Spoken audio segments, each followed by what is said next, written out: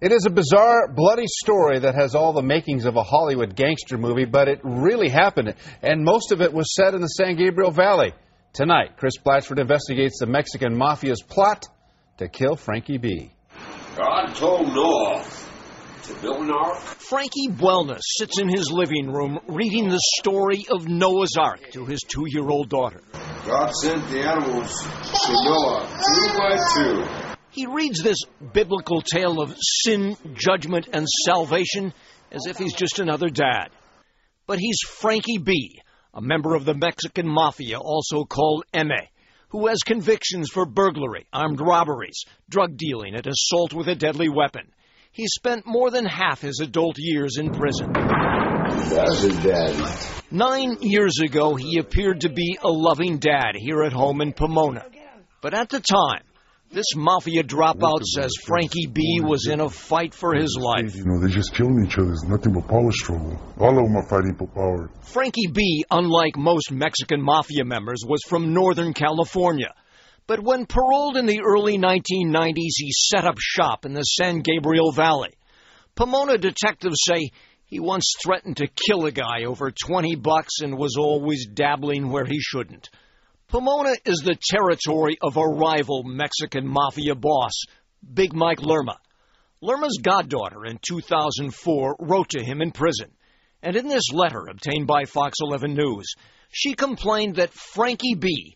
keeps threatening our family. Big Mike writes back, not to worry, things have a way of working out in time.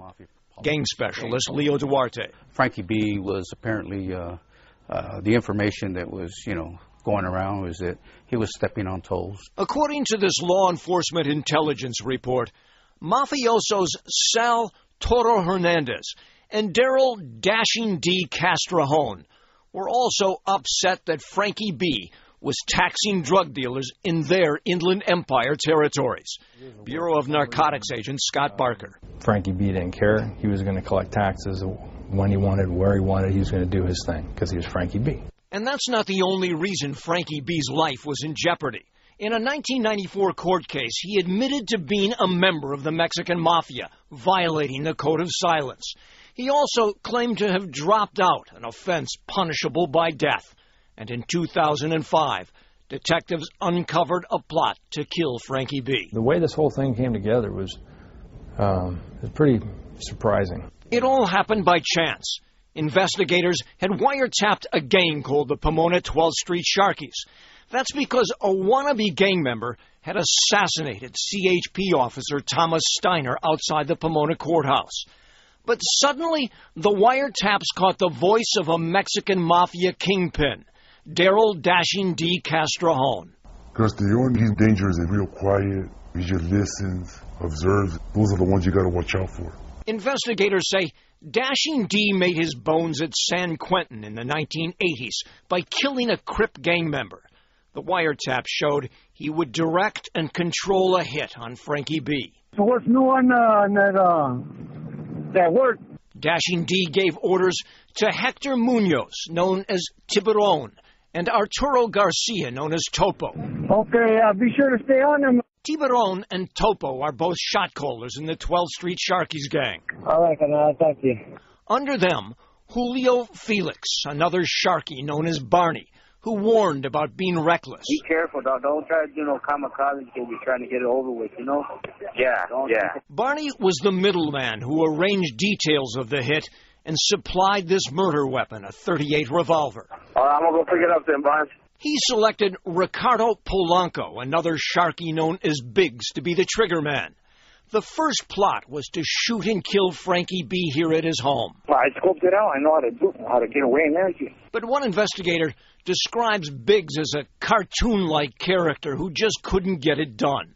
He lost one murder weapon and repeatedly made other excuses. I can't do it right now, Barnes. I've been drinking. I was doing crazy. 312-pack. After nearly 4 months of bungling, Biggs was arrested in a rental car on his way to do the hit, just a few blocks from the home of Maria Lopez, Frankie B.'s girlfriend. He had a loaded .38 revolver. By that time, investigators had already been to Frankie B.'s house to warn him about a murder plot. So would you like protection? Frankie B said no. Said he's had that before. He's not worried about it. But a source close to Frankie B tells us he was angry and paranoid. And investigators say calls intercepted later showed even Frankie's girlfriend Maria was willing to set him up. As it turns out, she was co-conspirator Hector Munoz's girlfriend too. And Munoz, 4 months later, was ambushed at a red light, shot 13 times and left for dead. Investigators guess it was Frankie B's work. It happens to a lot of them. These guys think it's going to last forever, but it doesn't.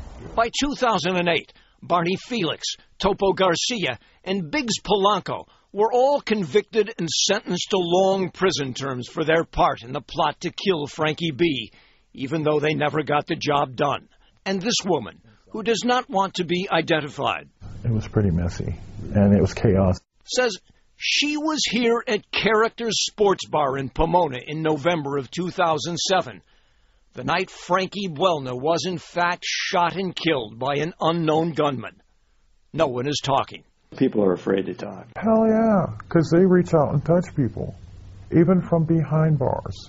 Dashing D. Castrejón jumped bail, $1 million bail, 3 days before he was set for trial in the Frankie B murder plot. He's been a fugitive now for nearly 3 years. Fox 11 News has learned he's been seen in Mexico and Central America and has direct ties to the major drug cartels. We've learned he's using Inland Empire gangs, Black Angels, 18th Street, West Side Verdugo, and East Side Victoria to ferry large quantities of drugs and cash across the border. One cop tells us it seems that Castrejón is untouchable. And for now, it appears that he has fallen off the radar. In the Inland Empire, Chris Blatchford, Fox 11 News.